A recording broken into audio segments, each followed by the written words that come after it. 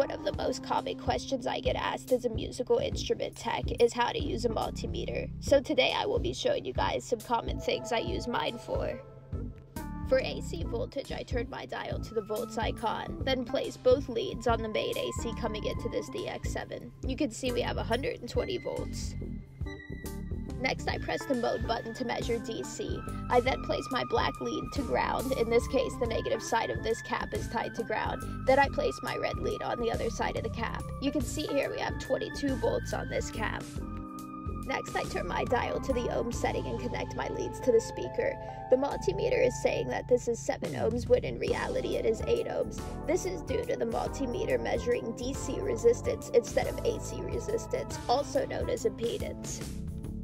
Next, I press the mode button to measure continuity. The multimeter will make this loud beep if there is a connection between 2 points. I use this to find broken traces and when checking fuses. And lastly, I turn my dial to both the Celsius and Fahrenheit settings to take some temperature tests. This feature is very handy for finding failing ICs and output transistors. I post a wide variety of musical instrument repair content weekly, so if you enjoyed today's video and would like to see a part 2, be sure to like and follow for more.